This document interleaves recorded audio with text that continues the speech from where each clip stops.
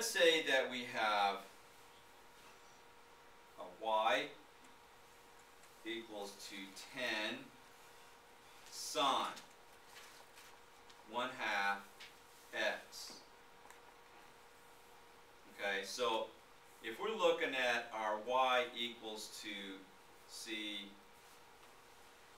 plus or minus a sine kx. Well, do we even have a c in this one?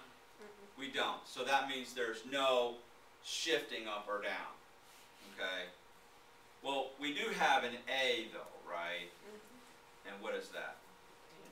10. So we would look at this as the absolute value of 10. So that means that our graph will oscillate up and down between, here's 0, 10, and negative 10. Okay? Alright, now the 1/2, that's what? Our k, right? So therefore our period would be 2 pi over k, right? Which would be 2 pi over 1/2. And so, just like with that a over b analogy, remember that? Equals to a divided by b equals to a times the reciprocal of b. We would take 2 pi times the reciprocal of 1/2, which would be what? 2. And so our period is 4 pi. So you see, when you get that k between 0 and 1, you get a fraction for k. And so that will be flipped and multiplied. And so that actually stretches our graph. So, that's cosine. I don't want that. So, if we're looking at just y equals to sine x, right? We have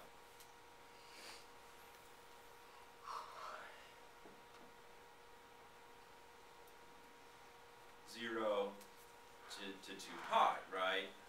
And here we have pi over 2, and here's pi, and 3 pi over 2 and 2 pi, right? But now, and this would be between 1 and negative 1 here. But now we're oscillating between 10 and negative 10, right?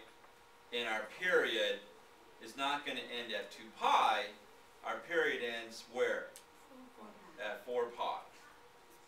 So you get that horizontal stretching. Well, what are these other points here? Wouldn't the middle be 2 pi? That's right. Yeah, this one would be 2 pi. But how do we figure that out? Well, just take our original increments of 0, pi over 2, pi, 3 pi over 2, and 2 pi, and multiply the denominators by k.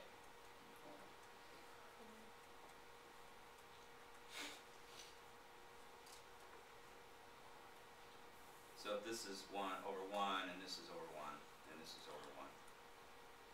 We multiply all the denominators times k. Well, we know k is what? 1/2, right? So, of course, 0 over 1/2 is just 0. And then this would be pi over 2 times 1/2. So that would be not pi over 2, but now we can just say, okay, these two cancel, and we just get what? Pi plus. Okay, now here we have pi over, okay, we said was 1/2, right? So we flip and multiply the denominator, and we get what? 2 pi. And now k we said was 1/2, so this is 3 pi over 2 times 1/2. So now the 2's cancel right here, and so we end up with what? 3 pi, and then, yeah, this would be 2 pi over 1/2, and we would flip and multiply, we get 4 pi, right? Which is what we calculated up here. So it checks, okay? And so this confirms what we originally knew was our period. So here, we're still at 0, and then instead of pi over 2, now we're at pi. Instead of at pi for our original graph, right? Now we're at 2 pi, okay? And now instead of at 3 pi over 2 here, we're at what? 3 pi. And then instead of 2 pi, we're at 4 pi. Okay? So you see how originally, if this is 2 pi here, in our original graph, did that, you see how that horizontally stretched the graph, having k at 1/2. Okay? This is our original graph. Okay? So it helps to start off with the original graph and then build from there. Okay? Any questions with that?